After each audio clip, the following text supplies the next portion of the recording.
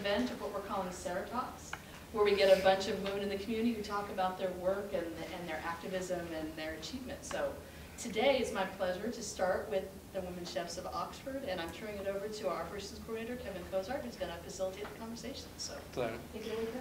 Thank you. We do really mean for it to be a conversation. I think all the panelists are a little nervous about being in front of people, so think of it as a conversation and we'll go with there. Today we have with us Just or Brazel? Brazel. Or AKA Mama Joe. We have Carla Rego, who runs Lusa's, and Dixie Grimes with the Dixie Belle Cafe at the BTC Old Fashioned Grocery. So I think you get the longest name on board. So to start with, I'd like you to kind of introduce yourself, and Dixie, if you don't mind starting for us, kind of introduce yourself and talk about how you started cooking. You know, who taught you, that kind of thing. So. Okay. Well, I'm Dixie Grimes. I'm born and raised in Oxford, and I now live in Water Valley. And like most Southern female chefs, I learned to cook from my grandmother. I was raised by my grandmother, and from the time I was old enough to walk, I was always in the kitchen with her. I think most of the time she just gave me a chore to keep me out of the way, like rolling the dumplings. But pretty much everything I do now as a chef, I have a fine dining background, but at the core of that, I'm totally just a Mississippi girl. And so I'm all about Southern cooking.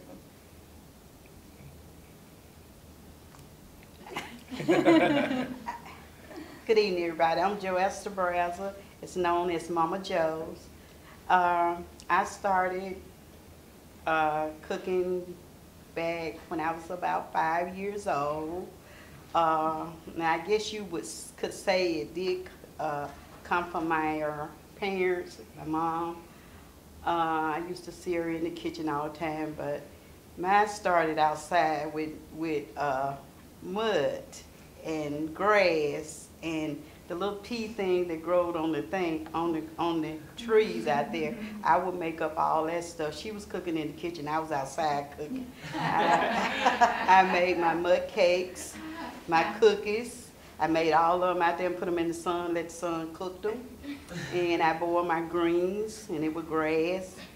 And you know, I sort of started like that. And I think that my cooking actually didn't come from my parents. I think my cooking is a gift from God, because my recipe, some of my recipes just didn't come from my parents, but it was like written on the wall, and I picked it up, you know, wake up through the night, and they was there, and I would write them down, and and that's the way my background started. But my mom was a cook for the public school, and she worked there for years and years and years. But my first cooking experience was when I was about 5.5 years old. I cooked our dinner. My mom and dad were going fishing, so I made some fried chicken, some turnip green, some pinto beans, and some sweet potato yam, and made my first camel cake from scratch, and I was 5.5 years old. So I thought that was awesome. So from that day, my parents started me to cooking in the kitchen, because I did that dinner and they was fishing, and when they come home, all they had to do is eat. So that's how I got started to cook. That is incredible. You fried the chicken and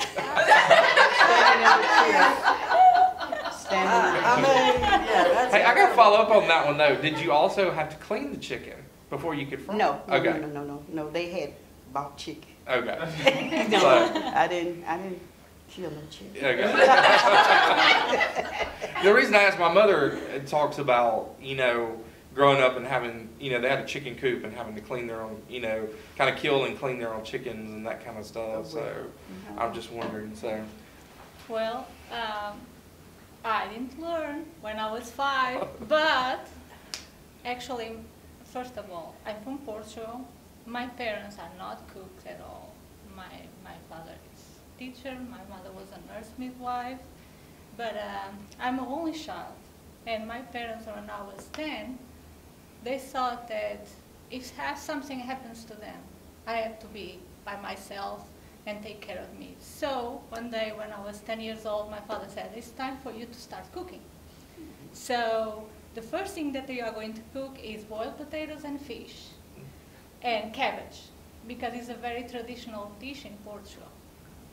And I went to the kitchen and he said, well, the potatoes are here, the fish is here. Actually, it was salted cod. That was already in water for 2 days. I don't know if you know or not, but the salted cod cannot be cooked right away. It needs to be like in water at least 2-3 days to be edible. And the cabbage is there, so the kitchen is all yours. So I made my first potatoes and they were awful. I put too much salt. And we went to the table and my father said, well, you know what? It's not so bad, Carla. Tomorrow you are going to be here doing the same dish. So I did the same dish 12 times before it was edible. And after those 12 days, my father said, you know, we can go for the next dish. You are going to learn how to cook rice. So after that, you know, I didn't stop learning how to cook. I didn't learn with anyone. I think I'm like you guys. Sometimes people ask me for recipes, and I eyeball everything. Yes. I give the recipe, and then the customer said, you know, it's not the same recipe. And I said, I swear to God it is. And he said, I gave you the right recipe. No, it's not the same. You do this different way. And my husband is like, you eyeball everything. Do you tell her? He said, yeah, I told her that. Just put a little bit of salt, a little bit of pepper. I guess that's why I'm never going to write a book, because I don't have patience to do that. But I don't.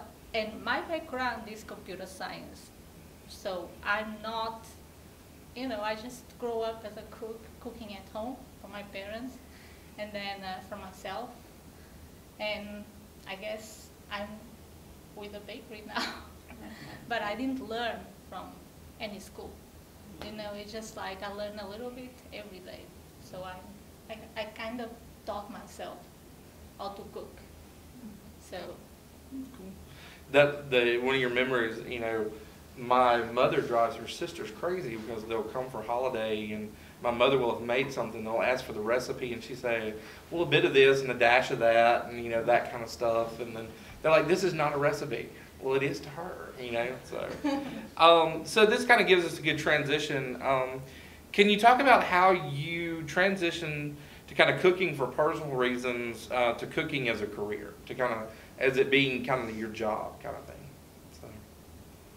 So, you said you were in computer science, so how did you go from computer science to bakery? That's a good question. Actually, I was a teacher first. And I taught in Portugal. I married and I came to the United States. And my husband was teaching here at Umis. So I ended up 1 year later to work at IT here at PowerSol. And I worked here for like 3 or 4 years. I don't remember anymore, you know. And I really liked what I was doing. But I thought I had this brilliant idea that I should open a bakery. Because I thought, and my husband thought also that I was an excellent cook. Oh, no, you're going to be great. So I resigned from IT, and I just ended up, you know, like waiting 1 year to find a place here in Oxford to open a bakery. It was 7 years ago. We were during the recession, you know. So things were not really very well, and my mother was like, are you sure? Because it's different from working in a bakery and a restaurant and cooking at home. You know, it's just like, it's a large quantity. And I actually learned a lot in the first 3 months, because everything that I put outside in 5 minutes was gone. And I had one person that worked with me, can you put more stuff outside? I said, no, I need to make it. I didn't have any notion about the quantities, because I didn't know how many people were coming. You know, so I learned a lot. You learn, no, I taught myself again. So that's how I ended up having the bakery. Okay. and starting business? Well, I started off about, I first tried to be a nurse. I didn't want so self in that. I couldn't stand being in the operating room. I passed out. So then the next test I tried to do hair. I couldn't do that long. I did it for some years, but I couldn't do that long. So then I was cooking at home, and my husband loved it, my cooking. All the children loved my cooking. So everybody liked it, my cooking. So I said, well, maybe I could do that. So I worked for the AOPI and the Kappa Alpha, and I was preparing their meals and making their recipes and things, and I was doing all that there. So one day I decided, I said, well, hey, I should make this my career. So I made it up in my mind that I was going to try out myself, you know, get me a building and open up for me and try it myself. And that's how I began to go out on my own. And at first it was sort of hard trying to get it established, but as time passed and I came out here to the campus and I went to classes and to business management, and they put me on the track of how to do a business and what to look for and what to not to look for, what to build up and what not to build up.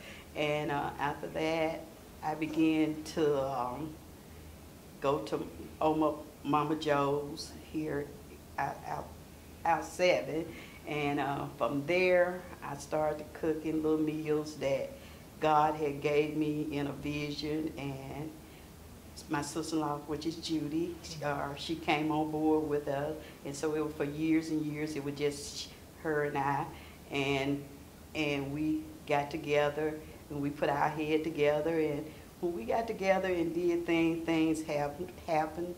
People started liking our food, and we started doing the fried cornbread that lots of people call cupcakes. Cupcakes. They gave them all different names, but of course my sister-in-law, she didn't like that. So if you don't tell me the right name for this cornbread, you're not gonna get it. So you got to have the right name for the cornbread. But what really got us started and kicking off and got the business flow is when Andrew Zinneman came there, and when he came and he ate all the chicken bones and the neck bones and the pig feet bones, and you know he was letting the Oxford community know that this wasn't Mama Joe's wasn't bizarre food.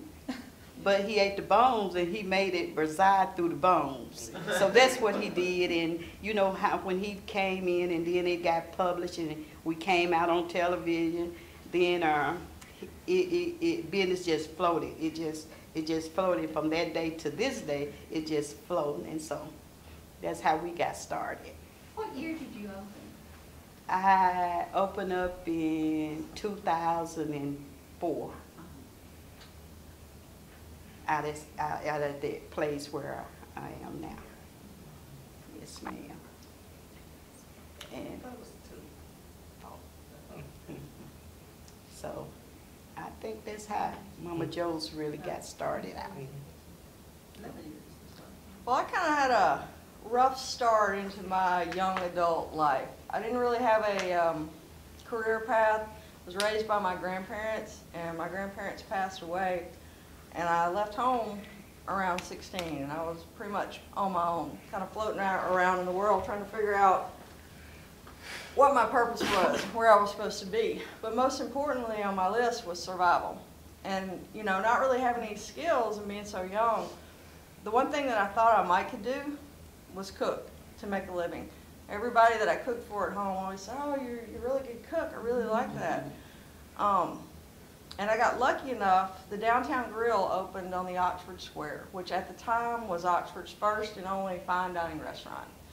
And I got lucky enough to get hired there when I was around 18 as a prep cook, which in a restaurant is the lowest person on the totem pole. You are the grunt, you were there for the service of all the chefs, whoever may need anything at any time. It was a 40-hour-a-week job, and it was steady, and so I absolutely took it. And then, unbeknownst to me, and at a very young age, within 2 years of just hard work, I had worked my way up the ladder and I had become the executive chef of this restaurant with no formal training at all, just a knowledge and an innate and passion for cooking. But I still honestly wasn't sure that that was my career path. I would say I was there for almost 13 years, but I would say that I was about 30 years old before I finally 100% gave into the restaurant business. And realized that I could make a really good living at it, and that I was really good at it, and it was something that brought me joy on most days. I'm a firm believer, I think life is entirely too short to do something for a living that does not bring you joy. Should not be about the money, it should be about your happiness. And I worked at another restaurant in Oxford for a little while, for almost 7 years, called 208, that's no longer there. And then I left and I went to Texas for 2 years. Houston, Texas. It's a very big city, and it was not kind to me. It was just not the right place for me. And so I realized I needed to come back to Mississippi. And I knew Jamie, who lived in Water Valley. It happened to be football season, and I thought, I stopped in Water Valley as a layover. I was trying to make it through football season to go back into the restaurant business because it is so crazy in Oxford during football season. I was trying to assimilate back into Mississippi life from coming from Houston. But I didn't want to just be there and not have a job. The BTC had just opened, had not been there very long. And who is now my business partner has no cooking experience at all, has no restaurant experience, but saw a need in Water Valley for breakfast. Nobody really does breakfast. So as luck would have it, I walked in. She hired me on the spot. She did not even know my last name for a good solid week. And my intention was never to stay there. It was always to come back to Oxford, but something about Water Valley, it reminded me of my childhood. There was a simplicity there and a way of life that I found that I could see my customers face to face, a lot like these two ladies do. I see my customers on a regular basis. They come into my kitchen. People come in and ask me all kinds of crazy things at any time of the day, and and it's fun. Yes. I enjoy it. And so before I knew it, there I was in Water Valley. I was working at the BTC. I decided to stay, and again, as luck would have it, someone wrote an article in the New York Times about Water Valley. Actually, Erin Abbott, Dorothy's daughter, was part of this article. And they shouted out my food in probably the biggest way that it's ever been shouted out in my career. And from that came a cookbook deal. It also came a partnership with Alexi Van Buren, who is my co-owner in the BTC. And now I have my own restaurant that is part of the BTC, but I also have the freedom to cook anything that I want to cook on any given day and really get back to my roots. I love fine dining. I love to go out to a nice meal, but quite frankly, if I'm in Oxford, Jamie will tell you, I want to go to Mama Joe's.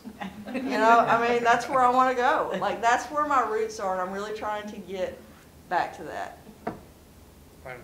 I've got a quick follow-up question to that. I kind of heard you talking about different things, but what is the one piece of advice you would give to a woman who's thinking about opening a restaurant? Don't do it. Are you crazy? And then after you get that out, what's the next thing you tell them? Listen, don't do it again. If you're going to do it, you really need to be passionate about it, and it needs to bring something to your life. I guarantee you, if you ask these two ladies, they will tell you it brings something to their life on a daily basis. I know going into my kitchen every day brings something to my life. You really need to be committed to it. If you are in the restaurant business because you think that you are going to be independently wealthy within 5 years, you have no idea how this, like, they are giant money pits. Every bit of money you have will get sucked back into it as quick as you make it. That is long hours. Amen. You are working when everybody else is having fun. Holidays, weekends, nights. Yeah, you're not going to any football games, you know? And so you really got to be all in and invested. It has to be a passion for you. If you just want to make a quick buck, I would say don't do it. Anything y'all want to add? I know you talked about using like the Small Business Development Center to kind of help y'all get up and running. So So Yeah. But, you know, just to add on to her, you got to want to cook. You got to be a person that love cooking. If you don't love cooking, being a cooking business person is the wrong place to be. Because it's a loss of time. And like she said, And no money. And no money. No money. Overhead is rough. I mean, you know, overhead is rough. Yes. You know. Especially in Oxford. Mm-hmm. You have slow times and times that's crazy, like the games. Yes. Game season is incredible, crazy. Yes. And expect long hours Mhm. of work. Like,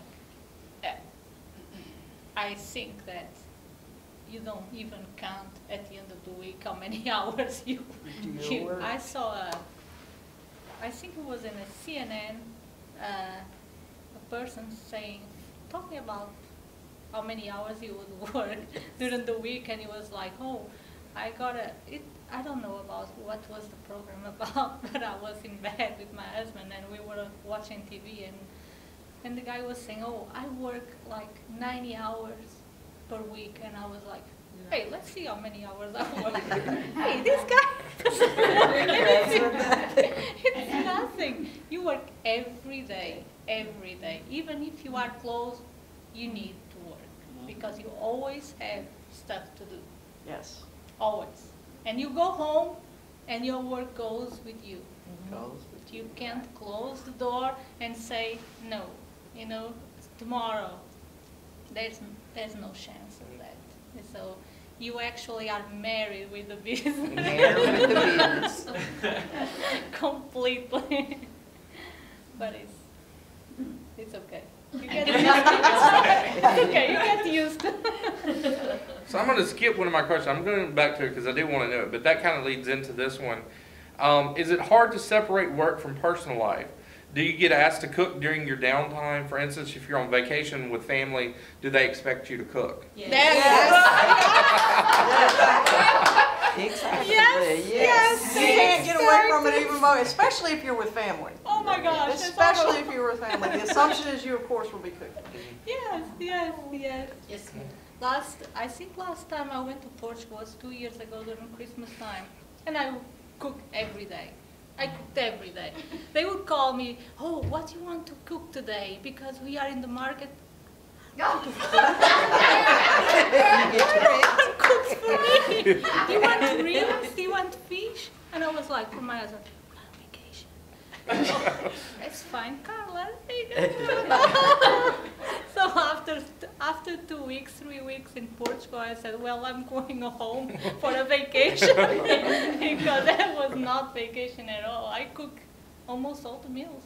Oh, wow. So it's not really, they expect you to cook. So, Tell them about my family. Yes. Yeah, there is, you know, we go on vacation or go to see Jamie's family quite a bit, and they just frankly send me the menus of what I'm going to be cooking. Like, there's no question, there's no, do you want to do it? Her father will absolutely let me buy anything I want in the grocery store, but he has a set menu, and there is no varying from the menu at all. And that's, you know, it really is okay. I mean, sometimes it would be nice just to have an actual, like, vacation. Yeah. But getting to go and do these things with your family and to feed them and see the joy on their face, like, that's you know you're bringing them some happiness, and it kind of makes But it... still, it would be nice to have someone Yeah. cook too for us Yes. sometimes. And I've learned, Jamie has a huge family, and I've learned to utilize all those hands and chopping and dicing and whatnot. And sneak away every now and then and come back. She comes in late Saturday morning, like, what you cooking? I'm ready to come home. I'm not at the restaurant, I know.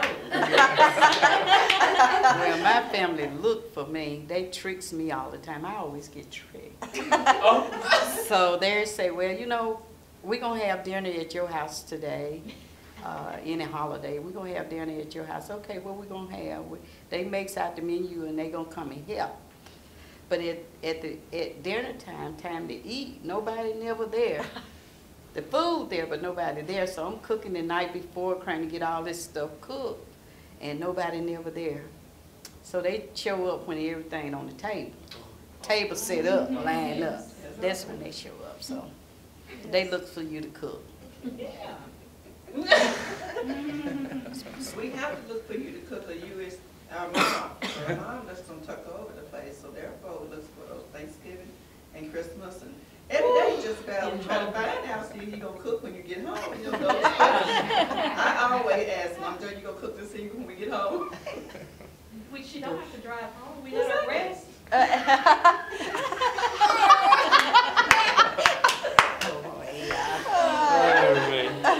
He already done said what time we rest, so y'all take notes. Rest. You'll rest on the way home. So going back, what is your favorite dish or meal to prepare, and is there a sentimental connection to it? Mine's is chicken rotel. Yes. That's one of my famous. That's one that I got off the wall in a vision. Okay. Mine is my grandmother's fried chicken. It is, I have not changed one thing about that. I make it exactly the way that she showed me how to make it. And she does some tricky stuff to it that quite frankly as a chef I would have never thought about doing to it. But every time I serve that chicken there's a big smile on my face because I know my grandmother's looking down and seeing her chicken go out and all these other smiling faces eating that. So hands down that's my favorite thing to make because it reminds me of her. I really don't have any dish that I like to make more than the other. I like to cook. So just Do you have some favorites that you, or a comfort food type thing? maybe boiled potatoes. Maybe the first dish that I start.